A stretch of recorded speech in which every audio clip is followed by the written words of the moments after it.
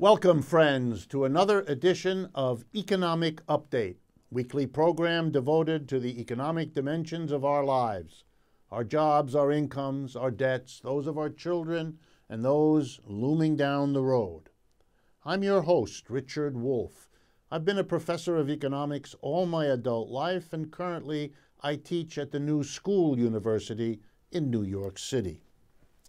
Well, there are many things to discuss this week, but I'm going to focus a little bit more than I usually do on education because of the important role it plays in our society and because of the economic revolution, and I really don't use that word so often, that's going on in the production and delivery of education in our society. Well, let me begin then with a story about education in our society that will give you an insight into part of that revolution. And my source here is a story in the Chronicle of Higher Education. And for those of you who are interested, that really is the best ongoing, regular source of information about what's going on, at least in higher education, and by that is meant colleges and universities. The Chronicle of Higher Education, February 12th of this year, had a story by Kevin Birmingham. Who is Kevin Birmingham and what's the story about? He's an instructor in English language and so forth at Harvard University. That makes him a bit of a special kind of person in the United States because of the prestige that Harvard works so hard to cultivate for itself. But he was nominated and was given the Truman Capote Award, given annually by the University in Iowa City. And this year, he gave a talk in receiving the Truman Capote Award. The award was given for his book, his first book.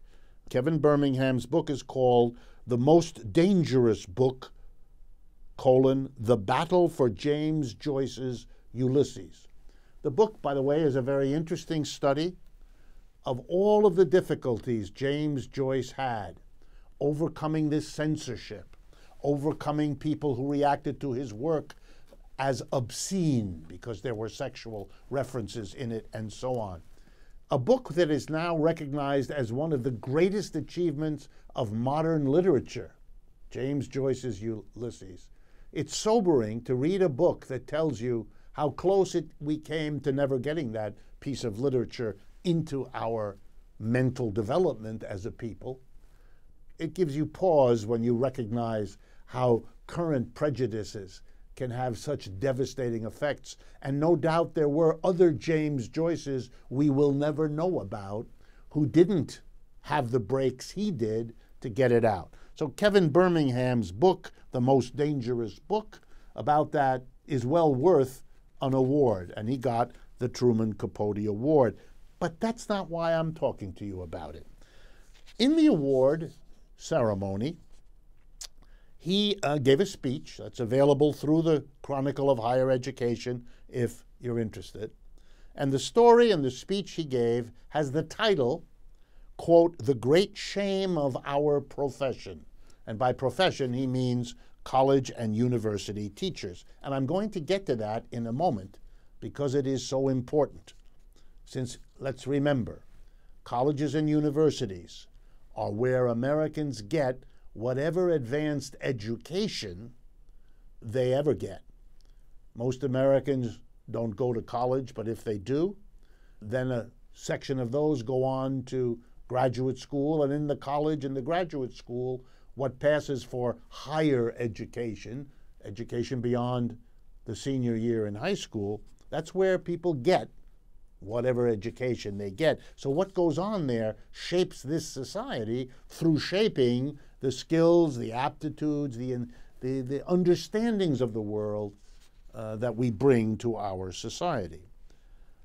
So let me tell you first about the award because it tells you something just like the book it does, and we're not surprised that Kevin Birmingham tells us about it. The Truman Capote Award was created in the memory of Newton Arvin, an English professor at Smith College in Northampton, Massachusetts.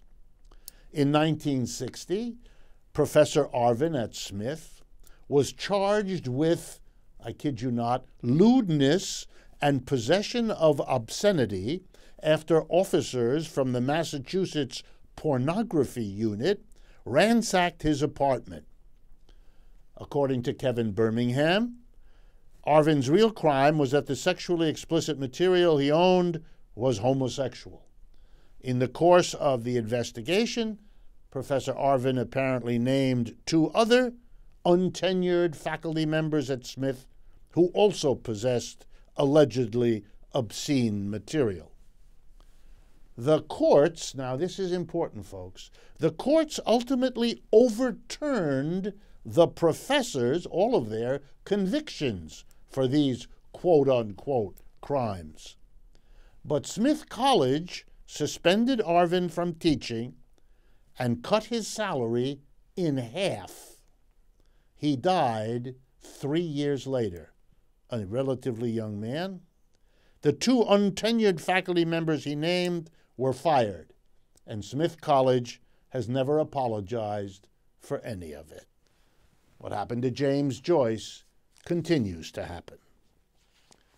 And so Kevin Birmingham told that story and said, I want to use my award to say something about the shame of the profession. And by that he meant the shame of the college teaching, college and university teaching profession. And by shame he meant the insecurity, the injustice that is now suffered by the vast majority of college and university teachers. Let me tell you about that, since, of course, I am one as well. And so this is about me and my colleagues and the people I have worked with all my adult life as a university teacher. Today, tenured faculty represent 17% of college instructors. 1 out of 6 has job security. 1 out of 6 has a reasonable number of courses so that he or she can spend the time reading, thinking, studying, doing the research that make them an up-to-date, qualified teacher. From 1975 to 2011, Professor Birmingham explains to us, the number of part-time adjuncts, that's the name that's used, people who teach 1 or 2 or 3 courses, or maybe more at multiple universities typically, teaching 2 courses at college number 1 and 1 course at college number 2 and maybe another course at college number 3, cobbling together a teaching job, something tenured faculty never had to do. And I was a tenured faculty all of my adult life at the University of Massachusetts in Amherst. The case now is that the part-time adjuncts are a majority of the professoriate, a majority of college and universities. Teachers are now part-time adjuncts, and their number is growing faster than anybody else's positions in colleges and universities. And now the statistics you really have to hear to understand. 89% of college adjuncts work at more than 1 institution. 13% work at 4 or more institutions. And the reason they work at multiple institutions is obvious. The median pay, that is 50% of adjuncts get more than this and 50% get less. The median pay of an adjunct in the United States, according to a 2014 congressional report, is $2,700 per semester course. Folks, what that means is if an adjunct teaches 5 such courses, 5, two at one university, then runs across town, two at another university, and then runs somewhere else the last day of the week, 5 at $2,700 a pop, this person earns $13,500 per semester or $27,000 per year. He or she is running around ragged. They couldn't possibly have time after grading the papers of how many? Of anywhere from 20 to 100 students per class. You're going to meet with them and talk with them about the issues they have? Probably not. Why not? Because you couldn't possibly do that in the time that you have. And grade the papers, and grade the exams, and meet with the students to explain where they got the answer wrong so that they really learn something. No, the reality is American colleges and universities don't care about the quality of the teaching. That's why they don't have tenured professors anymore. I had the time at the University of Massachusetts, Amherst. I had the time, 2 to 3 courses a semester.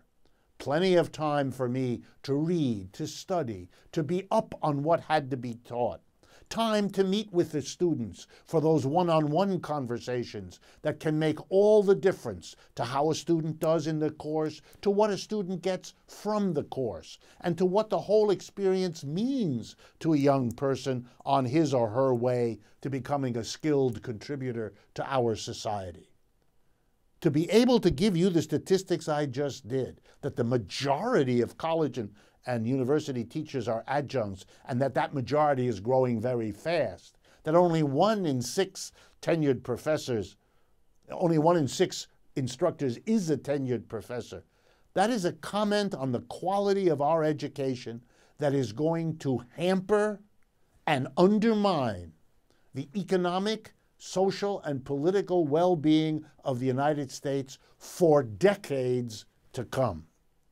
Bravo to Kevin Birmingham for taking the Truman Capote Award for an important book on Ulysses and the struggle of James Joyce to get it published, but also, even more, to indicate that he wants to do something about the injustice to college instructors, having transformed the being of a professor from someone who really can learn and understand and have the space and the time and the support to bring that to young people, to really make a difference in their lives, wiping all that out to save money, because that's what it's about, folks. To pay a tenured professor is more expensive than to pay an overworked, harried, underpaid adjunct. That's all it was ever about. Public colleges are doing it because legislatures in the states don't give them the money they used to. I've given you the statistics in the past about that. It is a tragedy. It is a tragedy of enormous proportions, and I bring it to you in the hope that you can learn from it and become part of a solution to it, rather than imagining it can still somehow go on as if it weren't a crippling situation. Let me read to you one of the lines from Kevin Birmingham talk. Quote, "One English department adjunct who responded to our survey said that she sold her plasma, that's her blood, on Tuesdays and Thursdays to pay for her daughter's daycare. Another woman stated that she taught 4 classes a year for less than $10,000. She wrote, quote, I am currently pregnant with my first child. I will receive no time off for the birth or recovery. It is necessary I continue until the end of the semester in May in order to get paid, something I drastically need. The only recourse I have is to revert to an online classroom and do work while in the hospital and upon my return home." And Birmingham concludes, and for those of you who are aware of gender issues. 61% of the adjunct faculty in the United States are female. Let me turn to the next economic update. It has to do with the distribution of wealth in different societies.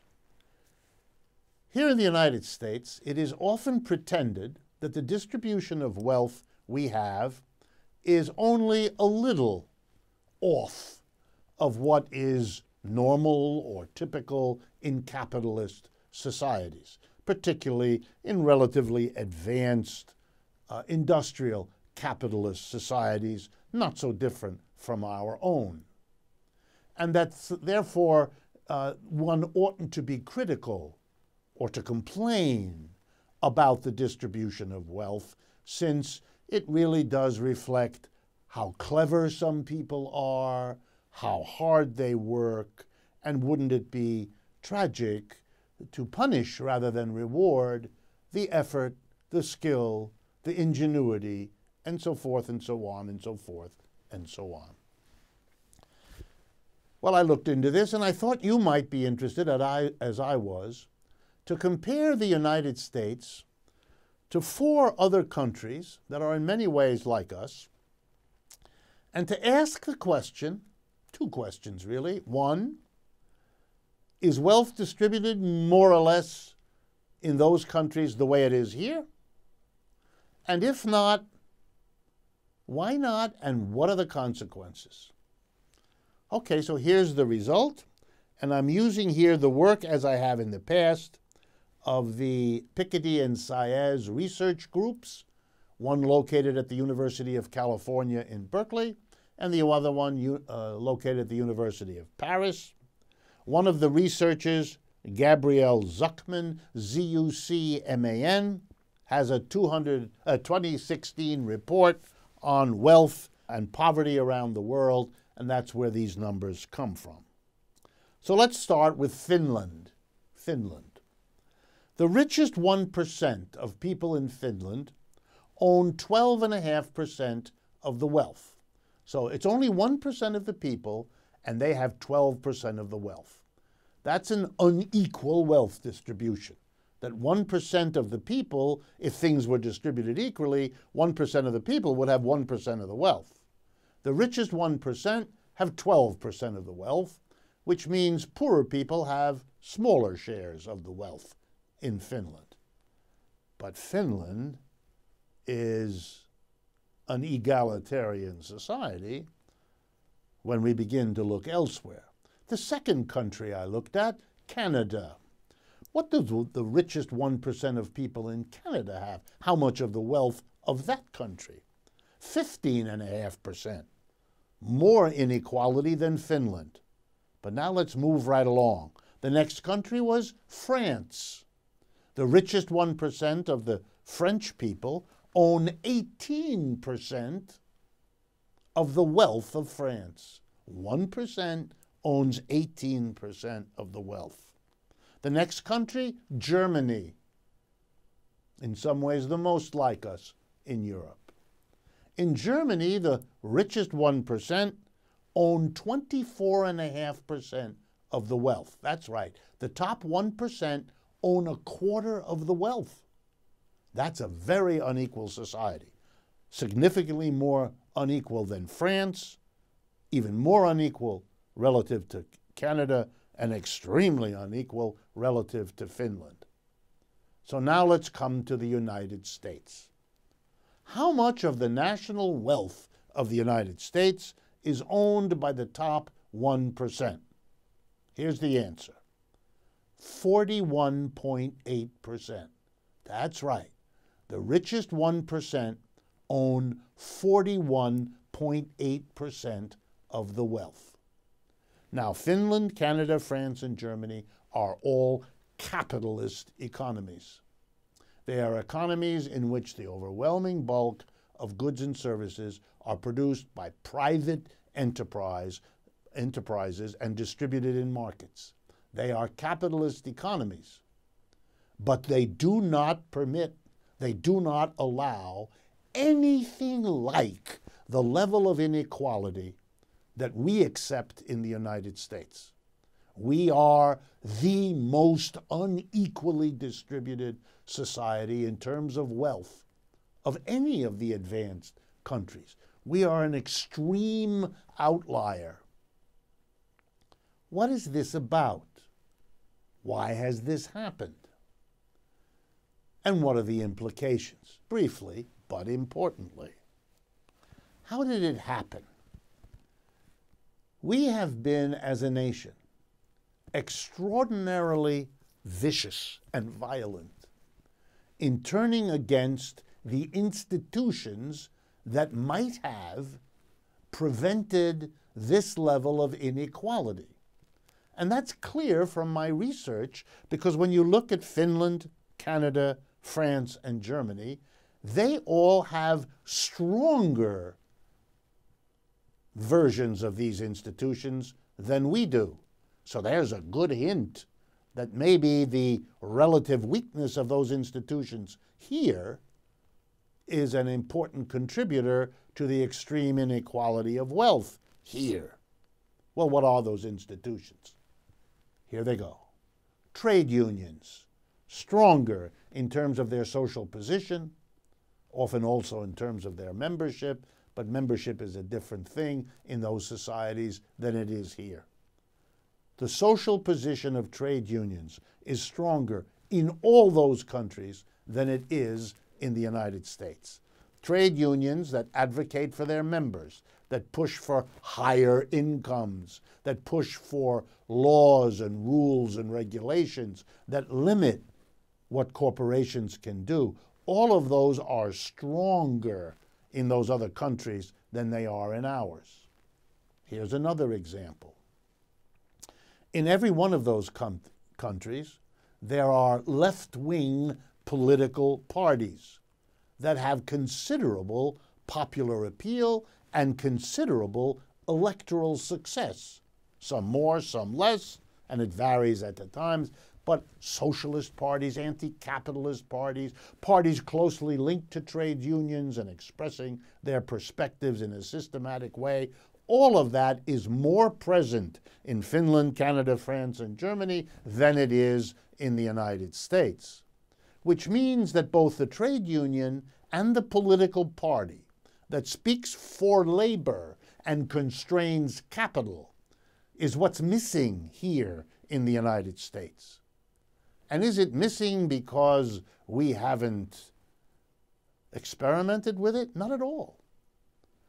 Trade unions were once much stronger in the United States than they are today. In 1950s, a third of America's private sector workers were represented by a union. Today, it's less than 7%. So we know it was once that we had strong labor unions. We don't have them anymore. And likewise, we once had strong socialist parties, strong labor-based wings of the Democratic Party. We don't have either of those. Socialist, communist, and other anti-capitalist parties are tiny shadows today of what they once were. And the labor or progressive wing of the Democratic Party has been in decline for decades, although that may be turning around if the Bernie Sanders effort is any sign. Nor did the shrinkage of the labor movement and of socialist and communist parties happen in some quote-unquote normal way. These institutions have been repressed by the private sector and by the government. We've had Joe McCarthyism, we have had anti-leftism everywhere in our society, sustained by all kinds of politicians, by all kinds of private, well-funded groups. We've had a fairly vicious repression of the left for most of the last half century, so there's no surprise. But that inequality has consequences. When you have an inequality as extreme as that here in the United States, other things are extreme too. If 1% of the people together have 41.8% of the wealth, and that's what we have in America, then those 1% have to be, let me underscore that, have to be very worried that the mass of people looking at this inequality will take steps to use their vote, one person, one vote, to undo that inequality, to redistribute that wealth, or maybe even reorganize the economy so it never gets distributed like that in the first place, and therefore we wouldn't need redistribution. To protect against that, the 1%, if they have that much wealth, can devote a sizable chunk of it to keeping the rest of it. That's why politics is corrupted in societies with this kind of inequality. It's corrupted because the rich understand, especially here in the United States, where they are so extremely rich, and where, because of their extreme wealth, they can devote huge amounts of money to buying the parties, to buying the candidates, to pumping the airwaves full of messages to keep their wealth off the radar, to make people unaware of it, to make people concerned about other issues, to keep everything going in such a way as not to question or challenge or change the inequality that makes all this happen. If you are not satisfied with the economic conditions of the United States, please be aware that a capitalist system that gives so much of the wealth to so small a part of the population is a central cause of your economic distress. And that being angry at immigrants or being angry at government regulations is a mistake in terms of understanding, identifying where the basic problems lie. We have a system that generates a level of inequality that corrodes the institutions we depend on. We've reached the end of the first half of this program. Please remember to stay with us. We will be back after a very short interlude with the second half of today's Economic Update.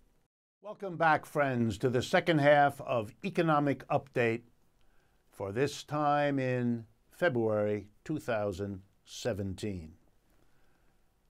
Before beginning the major discussion for this second half of the program, I wanted once again to invite you and to remind you about the websites and other associated activity that we offer you on a regular basis.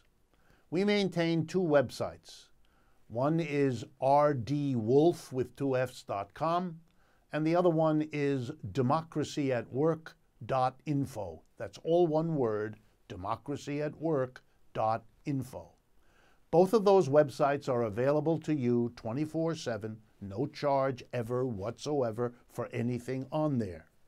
We put up there a complete archive of these radio and television programs. We put up there my interviews that I give on various media from time to time, lectures, articles that are written. We now have a whole blog section of democracyatwork.info where all kinds of other materials, other writers put their contributions, both to the critique of the economic system we have and to the notion that we can and should move in new directions, and particularly the direction of worker co-ops as a much better way to organize the work process than the top-down hierarchical and undemocratic way that capitalist corporations run. These websites are there for you. They offer you ways to communicate with us here, to tell us what you like and don't like, to give us the questions you'd like us to answer, and so on. The websites give you ways of following us on Facebook, Twitter, YouTube, Instagram, all the social media that we make use of, and we do a great deal of that. These websites also allow you to communicate with us if you would like me to come to your part of the country in order to speak and meet with you, which I would like to do. In coming weeks, I will be, for example, in the Bay Area of California, speaking in a number of places to a number of different groups. Later on in the spring, I will be in Virginia, in Missouri, in a whole host of places where folks like you have gotten in touch with us and said, we'd like to arrange such an event. We're also available here looking all the time for more radio and television stations that might like to carry this program. Give us a hoot. Tell us that you have somebody you can connect us to. We will follow up. We are now on 75 stations around the United States radio, 2 television stations that are sizable in their coverage. More are coming soon.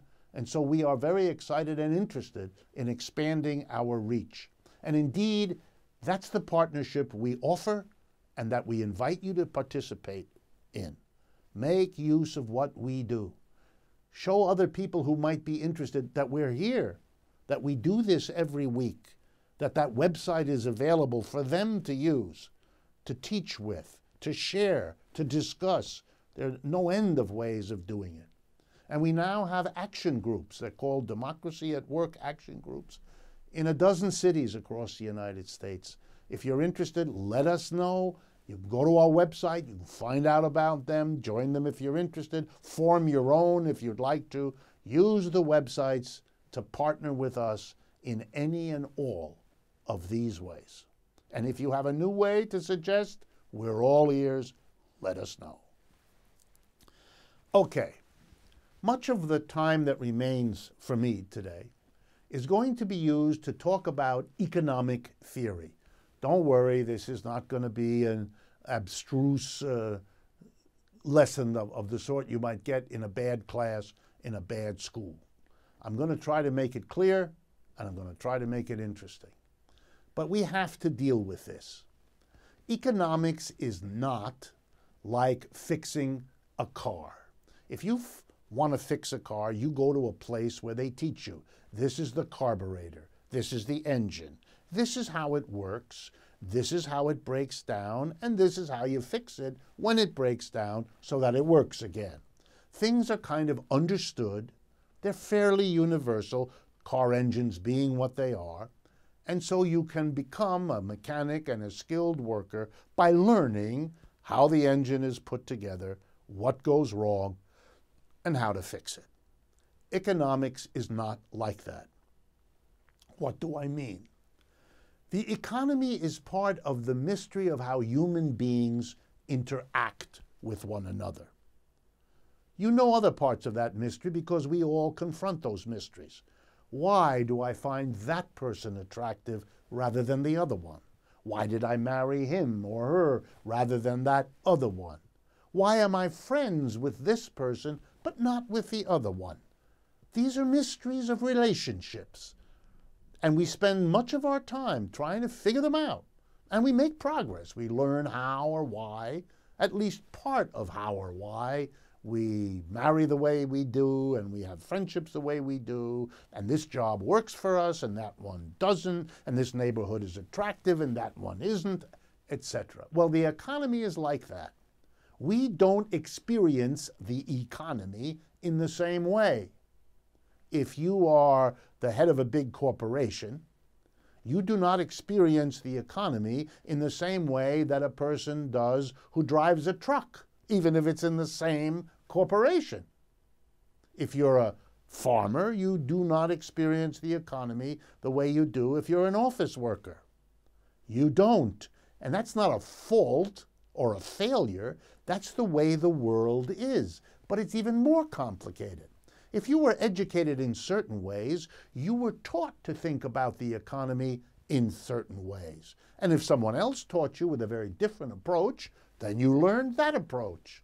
It turns out that economic systems are understood and experienced differently by different people, and it has always been that way, just like human beings understand love, sex, friendship, and all the other important relationships in life in very different ways.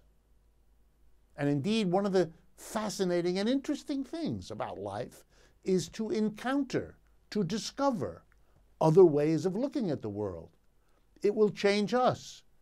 If I look at it in one way and I encounter a person who looks at it in a different, my perspective will be changed. I will now be more sensitive. I will understand, even if I don't agree with, other ways of thinking about the world. It's a little bit like discovering that there are other kinds of food preparation than the one you grew up with.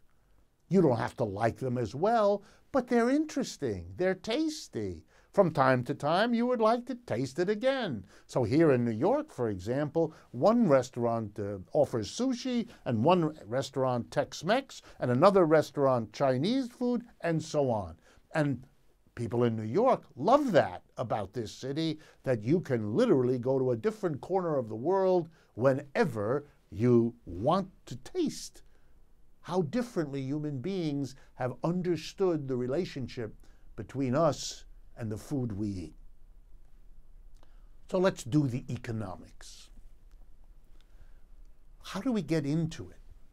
Well, I give that a lot of thought, because when I teach economics, I teach it in what we call a comparative perspective.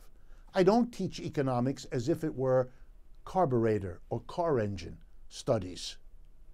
The economy isn't a thing that it works in this way that we can learn and figure out how to fix. That makes economics boring, mechanical, and technical, when what is exciting about it is precisely how differently people eat. Imagine if I gave you a course about food, and all I talked about was, here's how you cook the hamburger, here's how you cook the French fries, and therefore, here's how you make food. Eventually, you'd figure out that that isn't about food. That's about one kind of food, and you don't want to be limited to just that kind. You'd like to at least know what the other ones are. It would be as if I taught you a course on religion, but the only religion I told you about was, let's say, a Unitarian Universalist religion. After a while, you'd say to me, look, I'm perfectly happy learning about Unitarians and Universalists, but aren't there other religions too, like Roman Catholicism or Muslim religion or Jewish religion, or and so on and so on. You want to understand that people engage with divinity, God, the spiritual, if you like, in different ways, just like they engage with food in different ways. Well, friends, your education is narrow, stunted, and inadequate if you think economics is one way to go. Now, why do I stress that? Because that's how it's taught in the United States, and that's how it's been taught for most of the last 50 years. We do not admit to most of our students in most of our colleges and universities that there are alternative ways of understanding what an economy is, how it works, what's wrong with it, and how to fix it.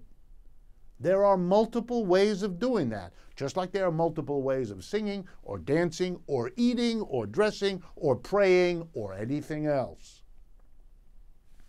Particularly anything else that really matters in life. And our economy matters, just like our eating matters and our religions matter, and so on.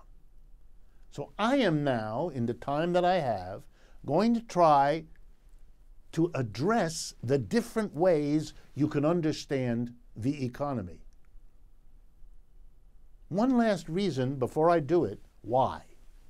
Because economics has been so narrowly taught in the United States, because only one way of thinking about it dominates, almost to the exclusion, not quite, but almost to the exclusion of other ways. Our economic leadership in companies, in the government, has been poor.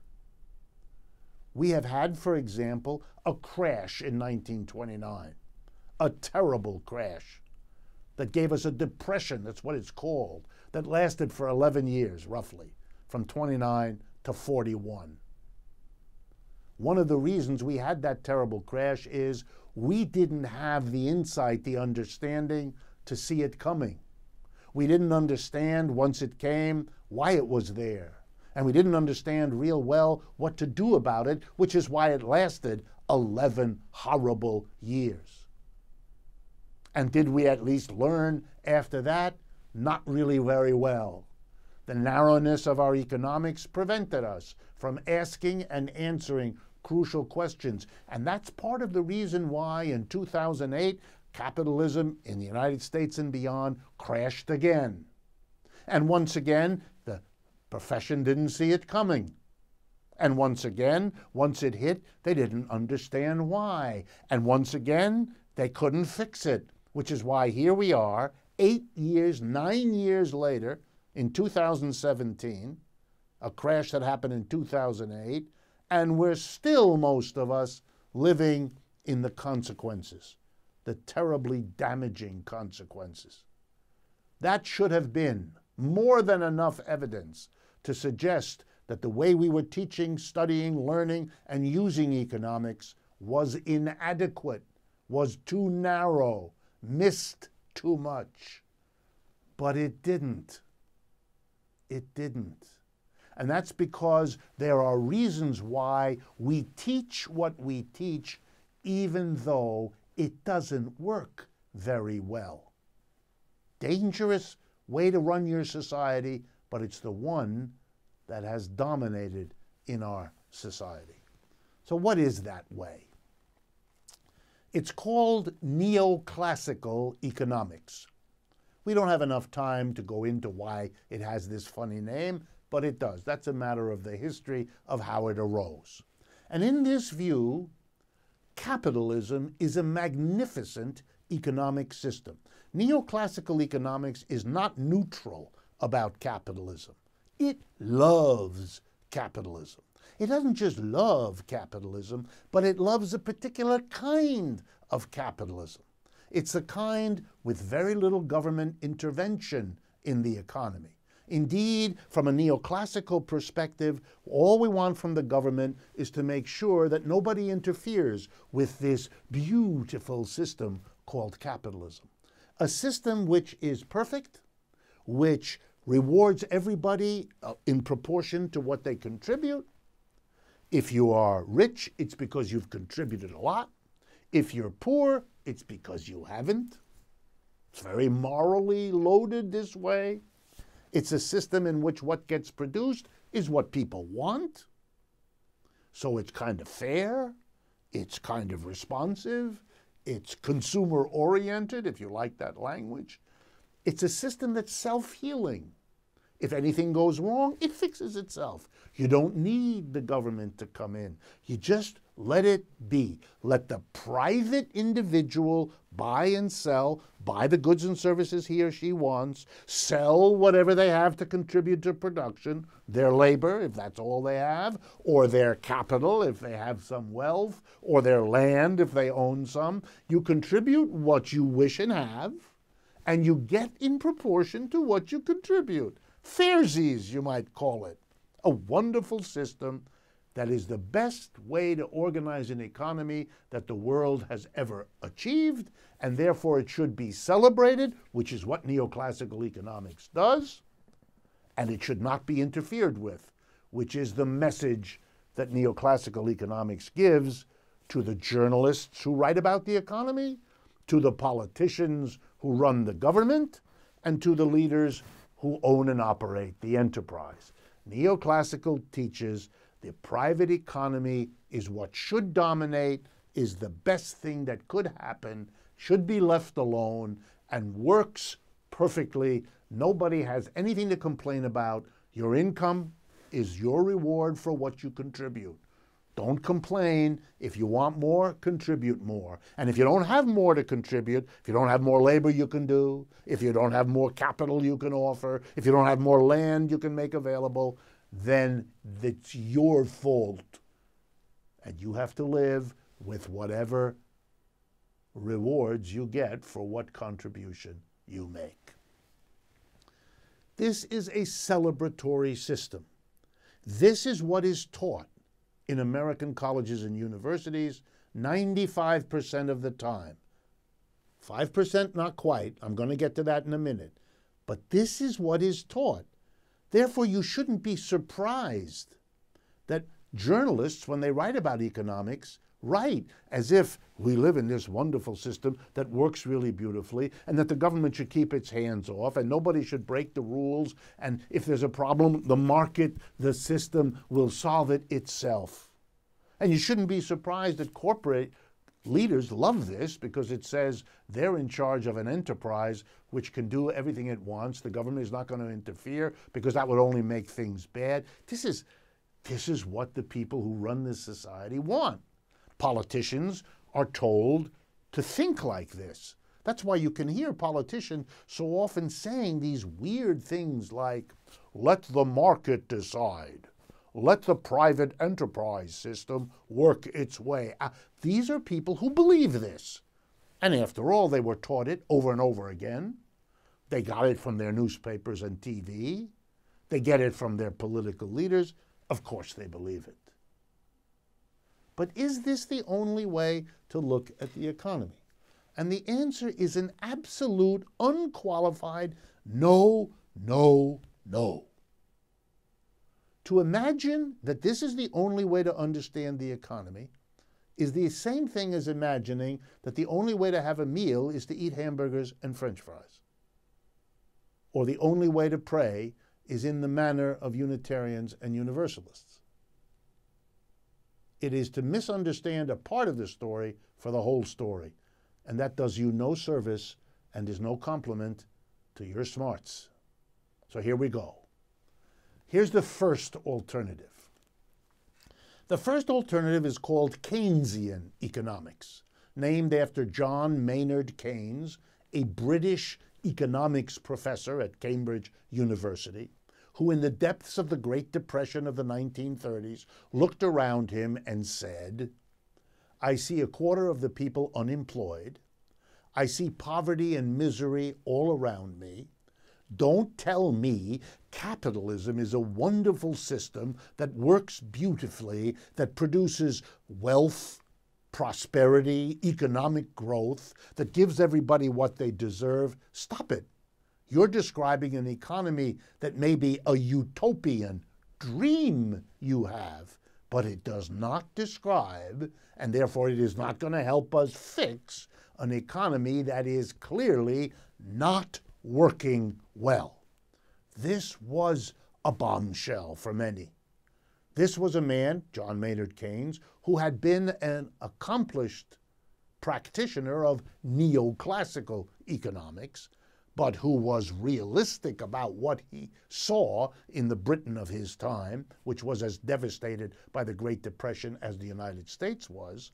And he said, capitalism, private enterprise, markets, left to themselves, can, and here clearly have, produced social and economic disasters, crashes, poverty, unemployment, misery, inequality, economic instability. Should I go on?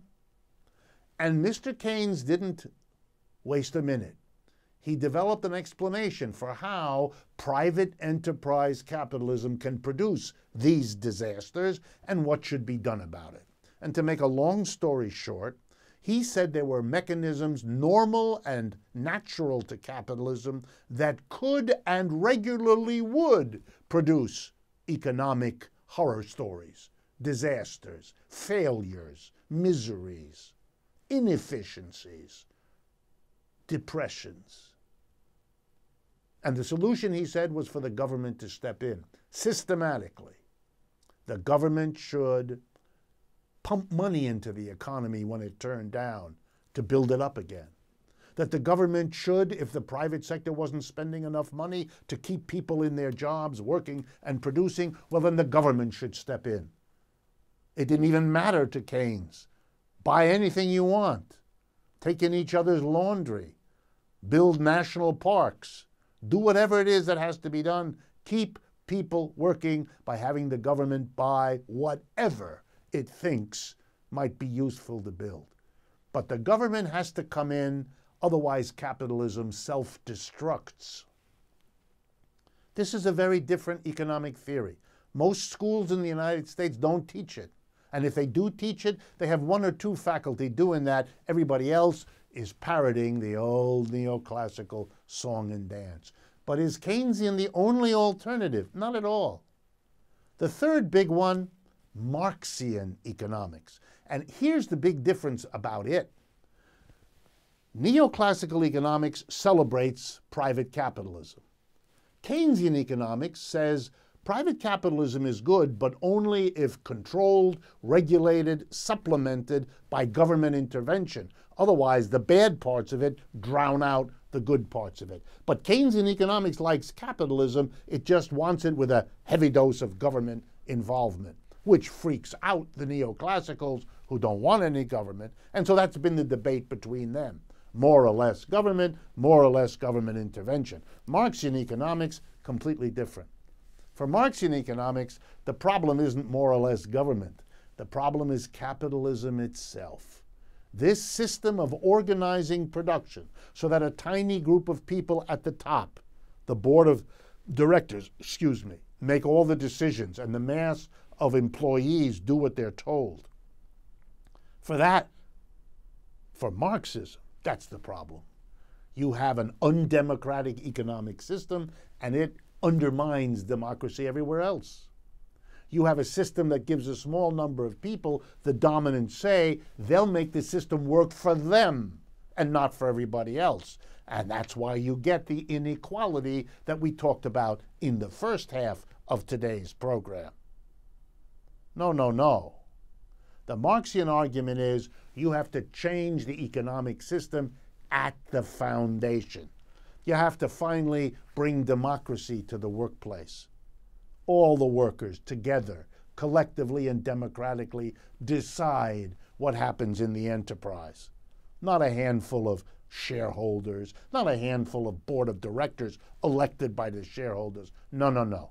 The autocracy, the non-representative nature of the leadership of enterprises, that's the core problem, and that has to be fixed. Otherwise, you will have recessions and depressions and crashes. The government coming in, as Mr. Keynes proposed, wasn't enough to stop us from having another crash in 2008, and not having learned what the Marxists want us to see, which is the crash in the 1930s was also a problem of the underlying system. I'm not here to argue for one or the other of these. You can guess where my preferences lie, but that's not the point. The point is a proper education exposes young people to at least all three, the neoclassical, the Keynesian, and the Marxian. Otherwise, you are being dishonest to the young people trying to learn. You're telling them that something isn't there when it is, that an alternative way of thinking is not there because you ignore it when it is there and has very important insights to contribute. Why would a country like ours be this way? Why would we continue to teach one way of thinking when it hasn't worked real well and the alternatives are obvious? And the answer is fear. For 50 years, the Cold War between the United States and the Soviet Union made Americans fearful about the Soviet Union. It talked about Marxism, so they didn't want to talk about that at all. If you talked about it, you lost your career. You lost your job. You were in trouble. A little bit like James Joyce trying to write his novel. You were censored. You were pushed away. It's a tragedy. It's intellectually dishonest, and it's a tragedy for our country. We need all the insights and all the theoretical avenues available to our people to solve our problems. Shutting us out of two of the three major theories in the world today is self-destructive. It's only done to fearfully support the status quo. What the corporations now like, they are not the problem. It's the government intervention, it's this, it's something else, it's immigrants, but it's not the system itself. If you are interested in learning economics from a comparative standpoint, I wrote a book with my colleague Steve Resnick called Contending Economic Theories, Neoclassical, Keynesian, and Marxian, published in 2012 by MIT Press, the Massachusetts Institute of Technology, one of the leading economics departments in the country. MIT Press Richard Wolff, Stephen Resnick, Contending Economic Theories, expresses economics as the confrontation of three alternative theories. It's what we should have been doing long ago. Thank you for your attention. Thank you for your partnership. Thank you, truthout.org, that remarkable independent source of news and analysis, for being a partner for so long. I look forward to speaking with you again next week.